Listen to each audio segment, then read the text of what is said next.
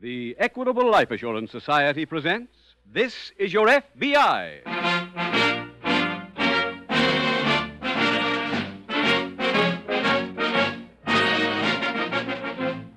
This is Your FBI, the official broadcast from the files of the Federal Bureau of Investigation.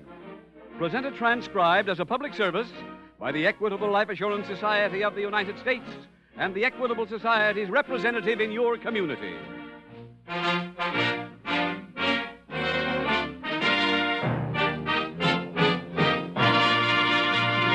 The Equitable Life Assurance Society has more than 8,000 trained representatives from coast to coast, serving nearly 6 million members. Tonight, one of our Equitable Society representatives has a brief message on Social Security. Undoubtedly, you heard of the recent changes in the Social Security law. Maybe you're one of the 10 million who now have Social Security for the first time.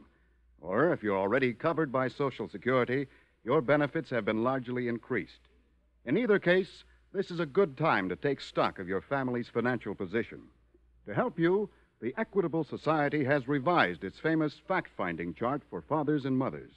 Listen carefully in 14 minutes when Mr. Keating will tell you what this Equitable chart can do for you.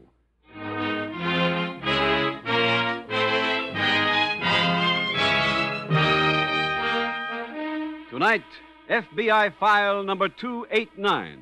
Its subject, jailbreak. Its title, The Dark Journey.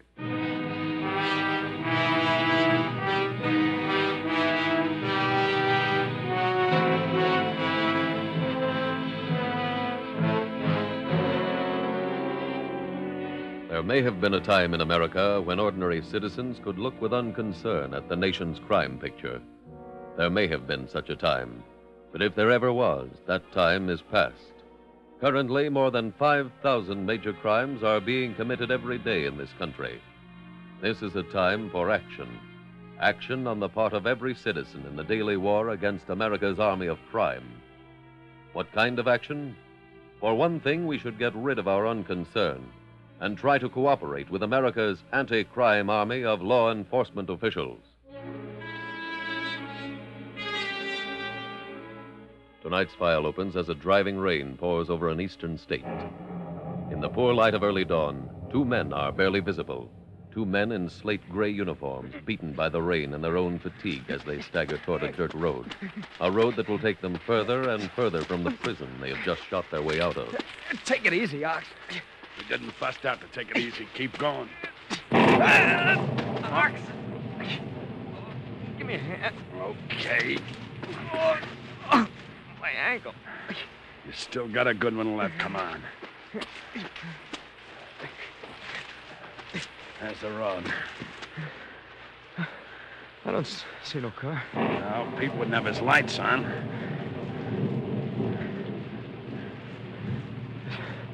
Still don't see no car, Ox. Told Pete we'd meet him right by these trees. Maybe he got stuck. Wait a minute. Look there. What? Tire tracks. Yeah. The fresh ones. The car pulled in and parked under the trees, then pulled out again. Well, he's been here and gone. What do we do now? I don't know. Maybe we could use our guns. Stop the next car. On this road, you could wait all night. We'd keep going anyway. Don't follow our prints. We ain't gonna leave any. From here on, we're using that stream.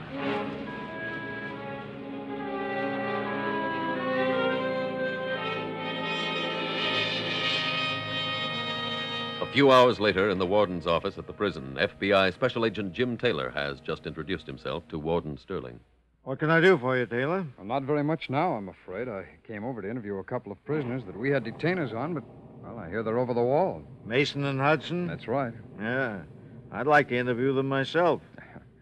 Well, nobody gave me any details, Warden. All I heard was that they'd escaped. Well, they somehow managed to get guns and killed a guard and went out the side gate. Oh? Pardon me, Warden. Yes, Wilcox? Reporting from the state police barracks. They put 3 cars on the case. Good. Tell Carson to repeat the teletype on that all-points alarm. Right away, sir. That's the first escape from here in a long time, isn't it? Yeah. Yes, we had a good record up to this morning. Any leads at all on where they headed, Warden? Not yet. The sheriff's over talking to the other prisoners in that cell block. No. Oh, Warden, that mail check that you were keeping on them for us? No, nothing came of it. Neither ever mentioned where they hid that load. You keep a record on where all outgoing mail is sent. Yes, we're checking everyone either Mason or Hudson wrote to since they got here. Busy, Warden? Oh, come in, Sheriff. Come in. This is Agent Taylor of the FBI. How are you, Sheriff? Hello, Taylor. One of the prisoners talked. He was double-crossed by Ox Hudson and left behind. He said they were meeting a car on the River Road. What car? Couldn't get a description, but it's driven by a man named Pete Bradley. Well, he just finished serving time here. Oh, can we get his record? Right away. Hey, look, you and the sheriff go ahead into the next office. We've set that up as headquarters for the search. All right, Warden. There's a map of the area on the wall, teletype machines and phones. I'll send Bradley's record in to you just as soon as the file room can get it up here.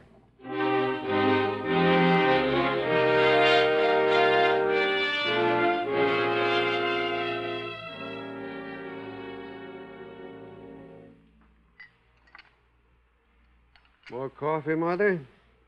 No. Well, I'll have a touch. Yeah. Rain seems to be letting up. Uh-huh. I went over the milk accounts this morning. We had a pretty good month. How much? $150 profit. What do you aim to do with it? Well, trying to make up my mind whether to use it to paint the barn or have the mower repaired. Here. Martha, Paint the barn or get the mower repaired. what's wrong with that? Ain't you ever going to think about something for me? Well, Martha, you know I try to do right by you. Sure. Sure, you take me into the village once a month. Buy me one new dress a year, and I'm supposed to be grateful. Well, I ain't. I'm just plain sick of it. I'll get it.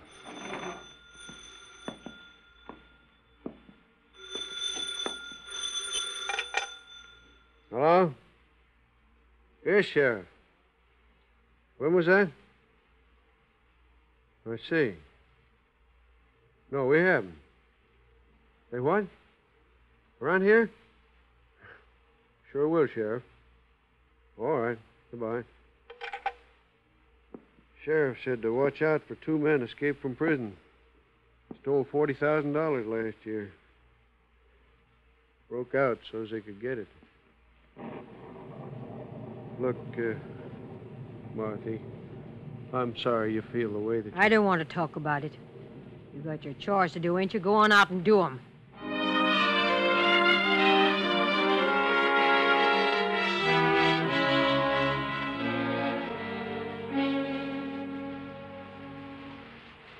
Ox, how long do we lay here? We'll move in a minute. The guy's heading for the house. Look, why don't we just rouse them, huh? Because there must be a car or a truck in that barn. If we can get it without him knowing it, we're that much in front. Yeah, he's going in the house. Come on, let's head for the barn. Okay. Oh, this ankle of mine is killing me. Quit beefing. Let's cut through here. Okay. Is there a door at this end? Yeah, right over there. Come on, move, will you? Well, I'm doing the best I can. I guess this slides open. Go ahead. All right. Hey, look. Truck back there. Yeah. Oh, now, if there's only keys in it. Don't move. Yeah, I knew how this gun works. I've used it before. Look, lady, I think you got us wrong. We just come in here to get out of the rain. You see, our car was stuck up the road. Save your lying. I know what you're doing. You were waiting till my husband went to the house so you could come in here and see if there was a car to steal. Oh, why should we do that, lady? 'Cause it'll take you further away from the prison. What? I know who you are. The sheriff called here, told us to watch out for you. What do we do, Ox? Martha! Martha, where are you? I'm in the barn. I'll be wanting an early supper. I'll be right up to fix it for you. Why didn't you tell him we were here? I got my reasons. You wait here. I'll be back later.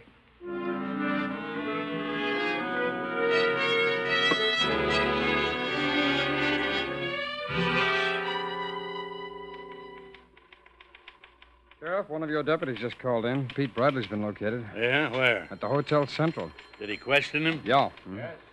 What'd he say about Mason and Hudson? Well, he admitted that he was in on the escape. Said he'd gone out to meet the men, and he got scared off when he heard the sirens. Did he know where they were heading? Yeah, they were going to dig up that loot they buried from the last job they did. Did Bradley know where it was buried? Well, he claimed he doesn't. They were picked up near here for that job, weren't they, Sheriff? Yes, I was in on the case. They were arrested 11 hours after the robbery. Well, then it's possible that loot is buried someplace quite near here, isn't it? Could be, right around where they were picked up. And you show me on the map where that was, Sheriff? Yeah. Sure. Oh, here you are. Let's see. They were picked up right here. Where are the roadblocks? Well, there's one here. Yeah. Here. One over here. Yeah, well, then if they're going to pick up that loot, they've got to attempt to go through one of them.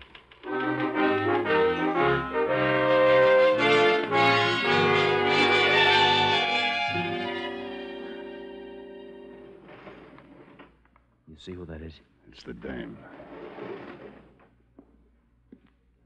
We're over here, lady. Here's something to eat. Oh, lady. I thought I was never going to see food Hey, again. leave some for me, will you? How so? There's water in this jug. Swab. Give me a swig, will you? Here. Tell me something, lady. Why ain't you turning us in? I got a reason. Like what? Like me being better off if you stay free. I don't get it. When the sheriff called us about you, he said you stole $40,000 last year. Said you broke out so as you could go get that money. So? There's roadblocks set up all over the county. If you're going to get to it, you're going to need help. If you get help, you're going to pay for it. Try and make a deal, lady? Trying to get some money. If I get you through the roadblocks, how much it'd be worth to you? How will you get us through? I'll tell you that when you answer my question. We'd give you $5,000. $5,000? That's right. Now, how do you get us through? That truck back there is a milk truck. My husband drives it tonight to the dairy. It's full of milk now. You fellas drain it out and climb into the tank. Huh? You mean inside that thing? That's right. Your husband in on this? No. But I'll be riding with him. I'll see that you get where you want to go. Now, where do we drive to? You head down Route 11 till you come to the diner. The next right turn's a dirt road. You take it a half mile, you come to a cabin. That's where you're going? That's where we're going. Then start draining the milk from the tank.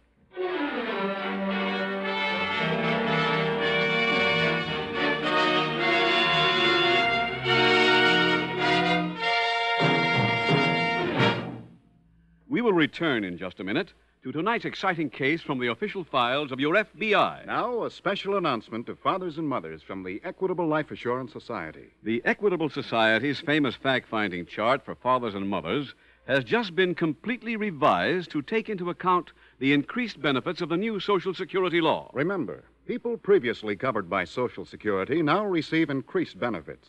An estimated 10 million more people are now covered by Social Security benefits for the first time. So this revised fact-finding chart for fathers and mothers couldn't be more timely. What you do when you get this chart is very simple. You imagine that the regular income of your family has been suddenly cut off. What happens then?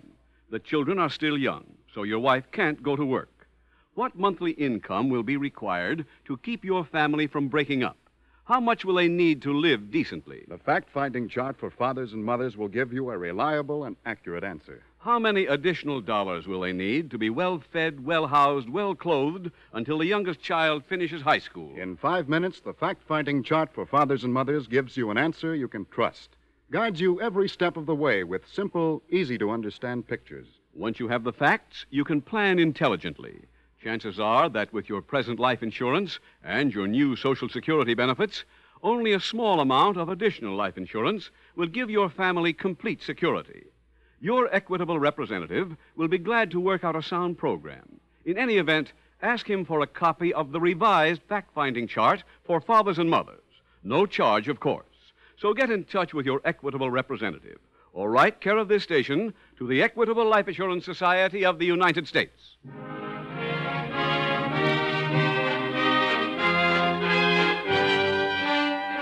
And now back to the FBI file, The Dark Journey.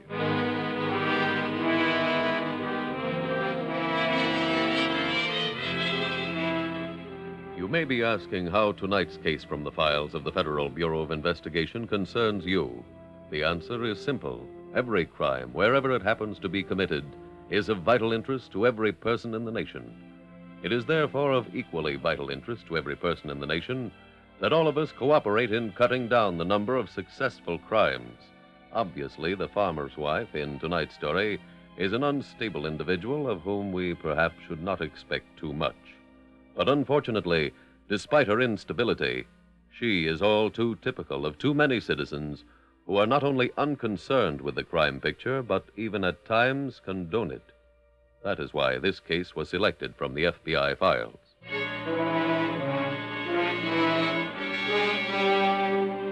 Tonight's file continues at the state prison. Taylor, we may have gotten a break. What's that? One of my deputies just reported he traced the footprints of Mason and Hudson from the river road to the stream. Is he sure it's their prints? Positive. No mistaking prison shoes. Well, let's take another look at that map, huh?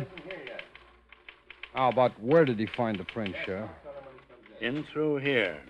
Oh, that's the river road where Pete Bradley was supposed to wait for them, isn't it? Right. Now, here's the stream. Just beyond the woods there, huh? Yeah, mm-hmm. And the only thing upstream from there are the mountains up here, huh? Just about. Sheriff, anybody live up in those hills? Well, not during the winter.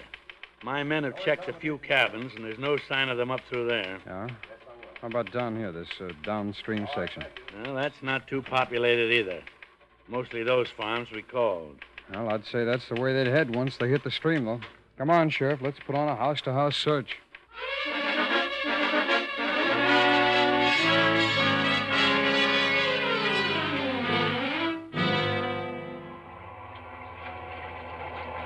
This is a great arrangement. Wish I was back in a nice, comfortable cell. Anytime you want out, just lift that lid. This is what milk goes through all the time? Yeah, it suffers. Man, we're slowing down. Maybe it's a roadblock. We ain't gone far enough yet. It's a hill. I'd sure like to know where we are. And the dame knows the way. As long as we're moving, we're getting closer to that 40 G's. 35, you mean? I mean 40. The dame gets 5. I got a big P.S. for you, kid. The dame gets nothing.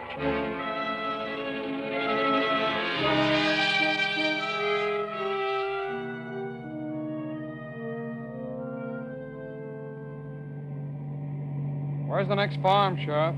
Just around the bend. Oh? How many have we got to go? About a half a dozen. Well, if we still get no lead, maybe Deputy we ought Brown calling Sheriff Jordan. I'll get it, Sheriff.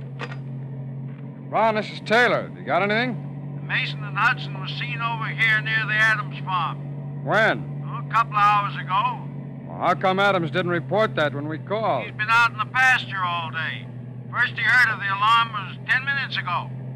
Which way were Mason and Hudson heading? Toward town. Can I have that, Taylor? Yeah. Bill? Yes, Sheriff? Get hold of McLaughlin, Kramer, and Reddick. Start working your way towards town. Just forget about the other territory. You joining us? No, there aren't many farms left. You four can handle them. Call me if you find anything.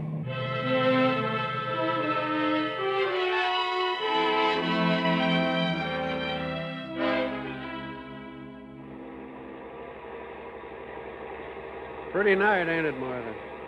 Uh-huh. I like the look of things after a rain. Everything's so... Uh-oh.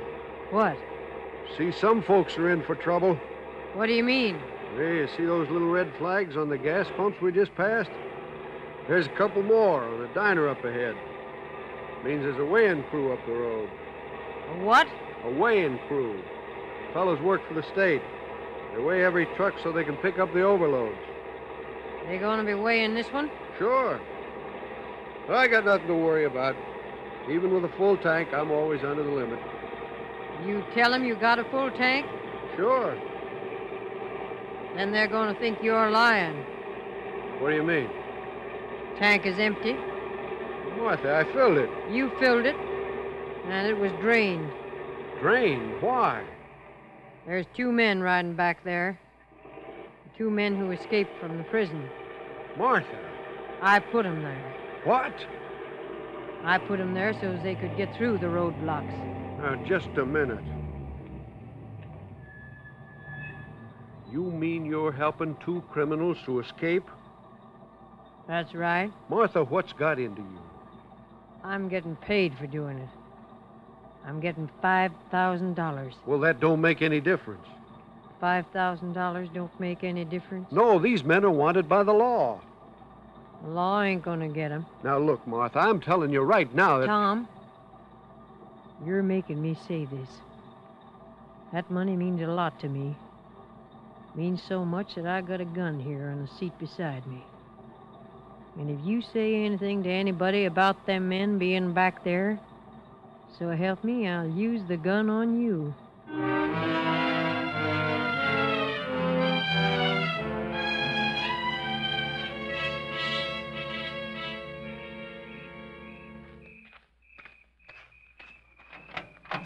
Sheriff, man back at the scale says they've been stationed here for over 2 hours. Nothing suspicious going by? No, not yet. I gave them full descriptions. Good. Oh, I borrowed the scale master's record sheet. Thought you might take a look and see if there are any strange trucks on the list. Well, I wouldn't know all of them at this end of the county. Deputy Brown to Sheriff Jordan. Yes, Bill? We've traced Mason and Hudson as far as Tom King's farm, but they're not here now. Tom around? No. He and his missus pulled out a while ago with a load of milk. That dairy Tom deals with. It's that one in Rockport, isn't it? That's right. Hold it a minute, Bill. Taylor, look at that sheet. See if Tom King's going by here. Tom King, huh? Yeah. Yeah, he has in his truck. Hey, wait a minute. Sheriff, can we call that roadblock up ahead? No. They got no two-way hookup. Well, then we better see how fast we can get up there.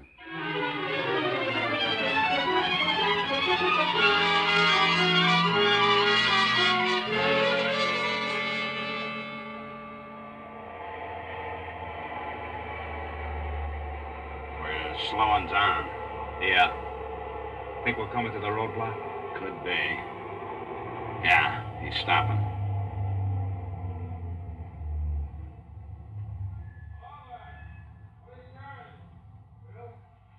What's he saying? Shh. Can you hear him? Yeah. He's asking what's in the trunk. Yeah, they're talking about us. You mean it? Get your gun out. We in trouble? I don't think so, but let's not take any chances. If anybody opens that lid, start shooting. Nobody's talking now. Uh-uh. Think they made us? I told you, I don't know. Huh? That says we're clear.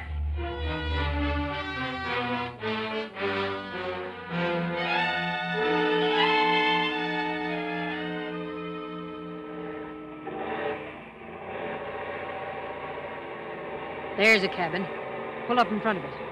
Martha, what you're doing is all wrong. That's for me to judge. Stop, right here.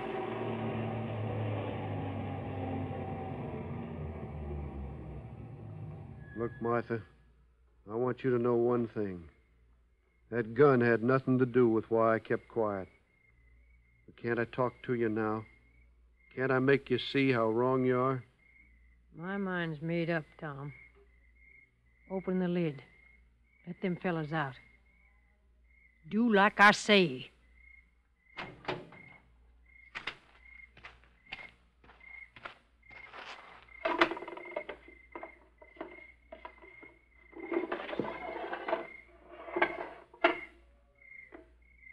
right in there. You can come out.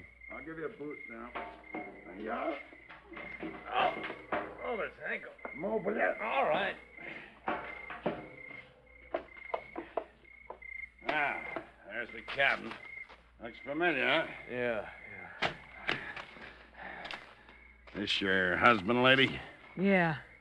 Now, where's the money? Turn around, both of you. Huh? This gun says turn around. Start walking toward the cabin. What are you doing? What about the money? Just walk, lady. Do like he says, Martha. But the money, the $5,000. Come on. No! He has a gun. I don't care. You should, lady, because I'll use Stop it. it, behind you, Ox. You're both covered. Now drop your guns. Go on. Better. All right, Sheriff, get them. Right. Now let's drive them all back to headquarters.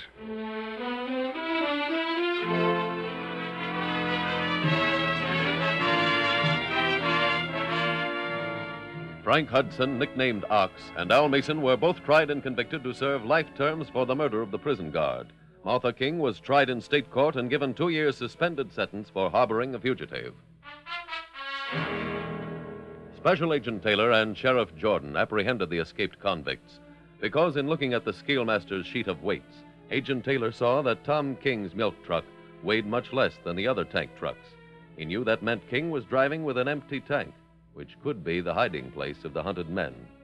The 2 law enforcement officers sped to the roadblock in time to reach it before Tom King got there, to allow the truck to pass with only a perfunctory search, to follow it at a discreet distance, and finally, to perform their double function of recovering the stolen money and arresting the criminals. And thus, once more, cooperation between the Federal Bureau of Investigation and a local law enforcement agency helped close a file. Helped close it successfully.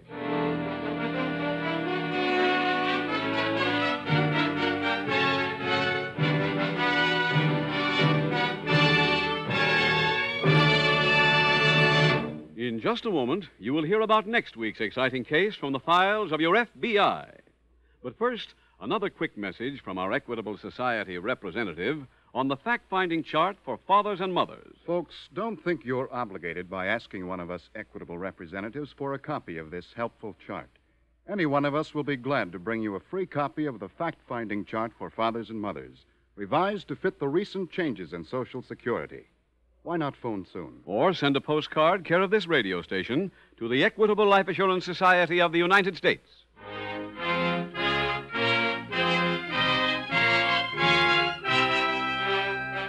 Next week, we will dramatize another case from the files of the Federal Bureau of Investigation. File number 290. Its subject, car theft. Its title, The International Heist.